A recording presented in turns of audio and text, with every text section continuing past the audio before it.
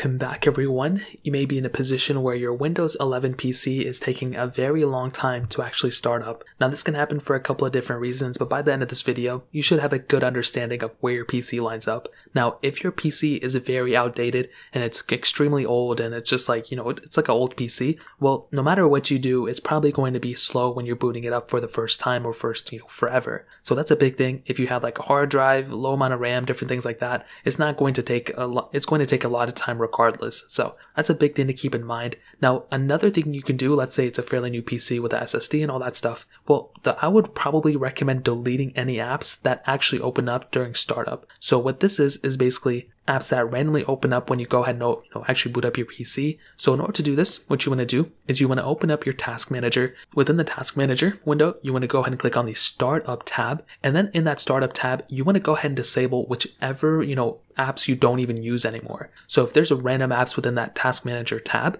well, you want to go ahead and disable those because you don't want them opening up when you're booting up your PC, because that will take precious time away from your PC of booting up, and it's just something that's not even worth it. So disable those apps if you don't want them actually, booting up every single time. Now, let's say that doesn't fix it. Well, another thing you can do is actually go ahead and updating your Windows PC. So if you actually install the first beta of a Windows, so if you actually install like the first version of Windows 11, well, it's going to get better throughout time. So you want to go ahead and update your, Windows 11, version. So go inside of your settings panel, you want to go into Windows Update, and you want to check for the updates by clicking on that button, and you want to download and install the latest update. If you're on the latest update, then you're pretty much good to go. But if you're on an outdated version of Windows 11 or even Windows 10 and you're updating to Windows 11, well, you want to make sure you install the latest version of that software. So make sure that's the case, and you should be a little bit better in that situation. Now, another thing you can do is actually go ahead and close out of any other applications that you're using in the background, or even deleting and freeing up some space on your drive. That's another big thing you can do.